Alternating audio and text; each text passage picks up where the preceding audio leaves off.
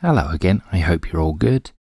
In the comments to my previous video where I was swatching out my Perylene Maroon watercolors, I had a few people mention Perylene Violet to me. Now it's not really a color I've paid much attention to in the past, as violets are not really my thing, so I thought I'd take some time today to swatch a few of them side by side. So first we have Daniel Smith Perylene Violet. It's made from PV29, as all of them here.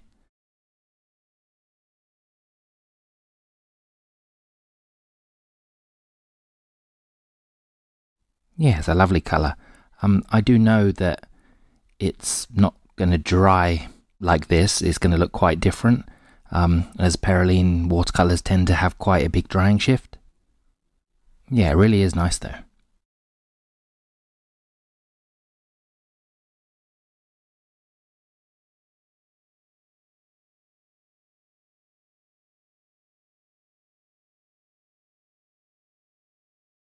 Okay, next we have Schmincke Horror-Dam Perylene Violet.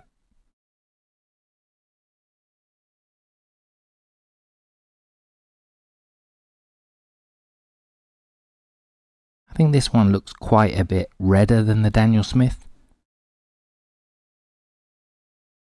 Though I can't actually compare them properly until they're dry though.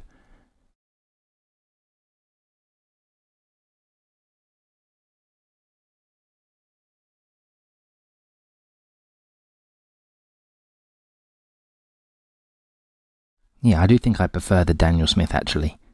I think this one might be too red.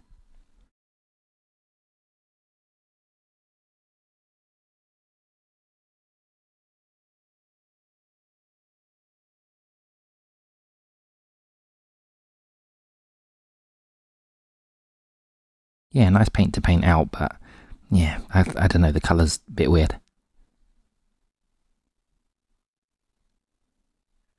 And the final paint here is White Knight's Perylene Violet.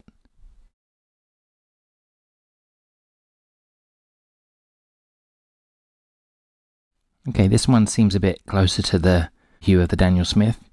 It's definitely not as red as the Schmincke.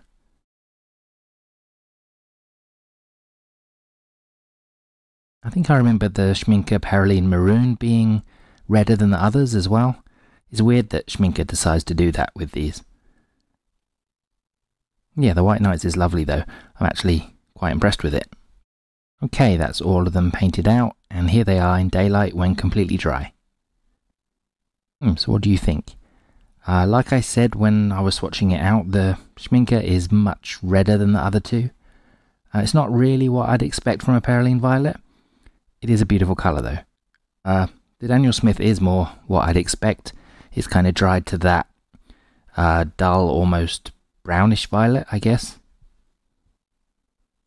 Yeah, it's a really nice paint. I think it's my favourite here.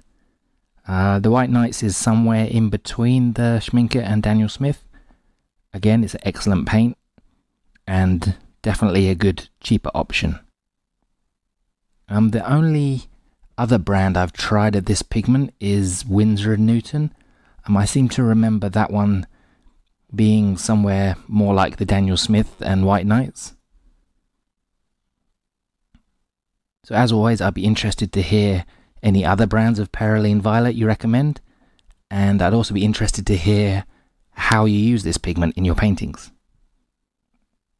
Thank you very much for watching. I'll speak to you in the next video. Bye bye.